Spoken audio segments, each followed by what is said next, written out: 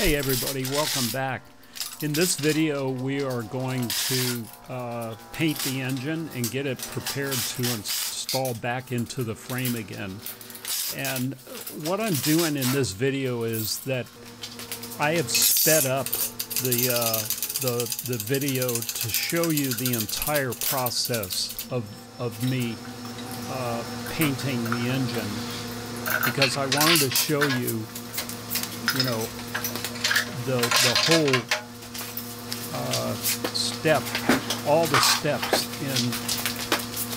and how complicated it is to move this engine around once you've got it together, and to carry it outside and to paint it and so on. So I wanted to show you every step in the entire process, but if I showed it in real time it would just take way too long. So I'm kind of speeding the whole process up here during the time that I paint the engine and bring it back in and get it ready to install on the frame. So sorry if that is bothersome, but anyway, let me know in the comments whether or not you like it this way or not. But anyway, as you can see here, I've attached the engine to the engine hoist, and again, the process is pretty involved, and it took me probably over an hour to get it onto the hoist and brought outside and get it prepared so that I can actually start painting it. So I will let the video run here for a couple minutes, and you'll see.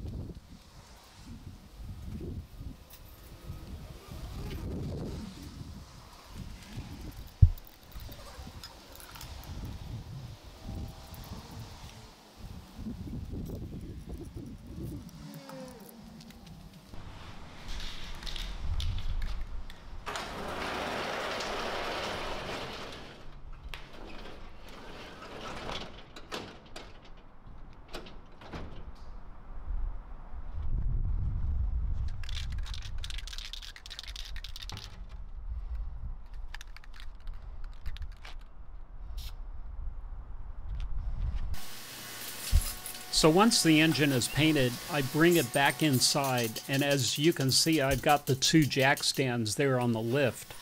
And as I explained in earlier videos, you can balance the engine right on top of the jack stands at the crankshaft, and that's what I'm doing here.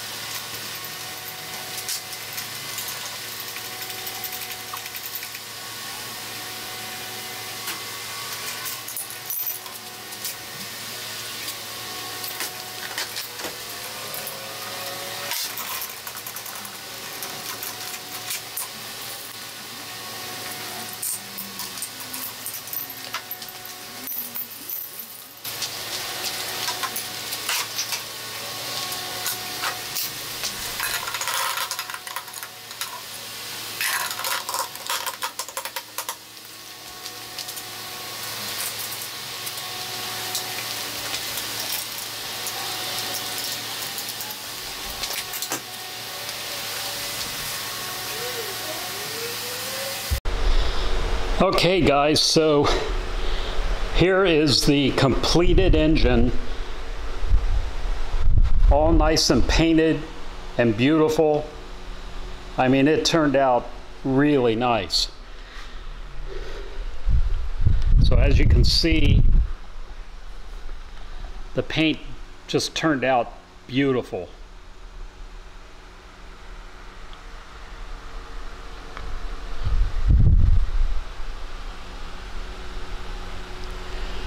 So now you can see what I mean when I said early on, because I had a couple of comments from people saying, you know, why didn't I paint it a certain way or whatever, and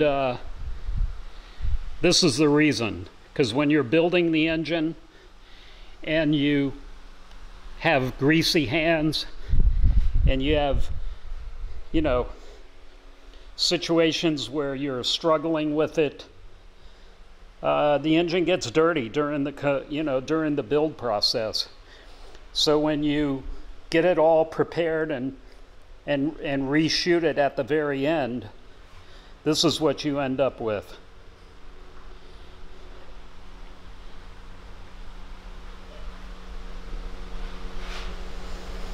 It's just absolutely beautiful. And again, I'm going to show a couple of pictures at this point of the engine before, and I think you'll agree that it's hard to believe that it's the same engine.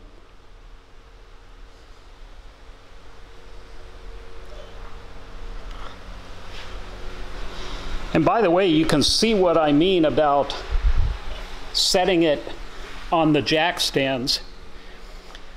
I mean, as you can see, there's only two of them balancing the engine at the crankshaft. And it's pretty sturdy. I mean, the engine isn't going anywhere. You know, I mean, I'm wiggling it and it's not going anywhere at all. All the weight is down at that point. So you can see where I have them set.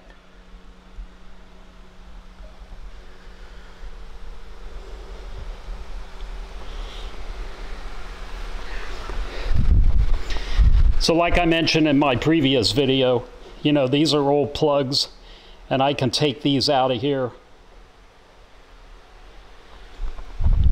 and put the new ones in, and I don't care whether the paint got on them or not, but it protected the spark plug hole from having paint go down there.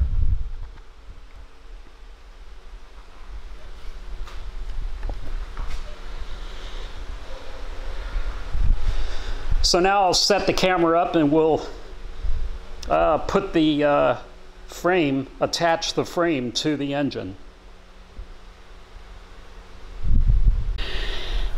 So that's going to be it for this video, because I've run out of time and I'm not going to be able to attach the frame to the engine today, but I will be doing that here in the next day or two.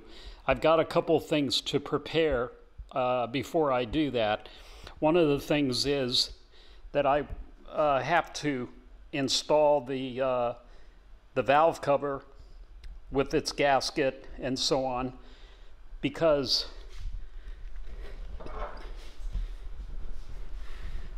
one of the motor mounts goes there just like that, and you really should have the valve cover permanently installed before you install these motor mounts.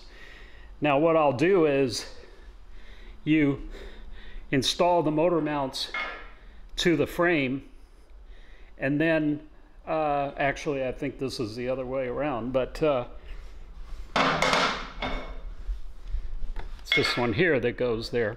Anyway, you attach these to the frame,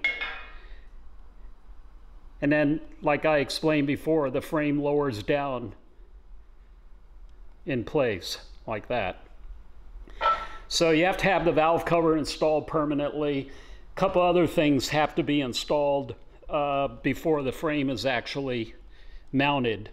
One of the things is the center stand, And then also I want to install the triple tree in the steering neck, so that when it's attached to the engine, then I can attach the forks to it and get it to stand on its own. So anyway,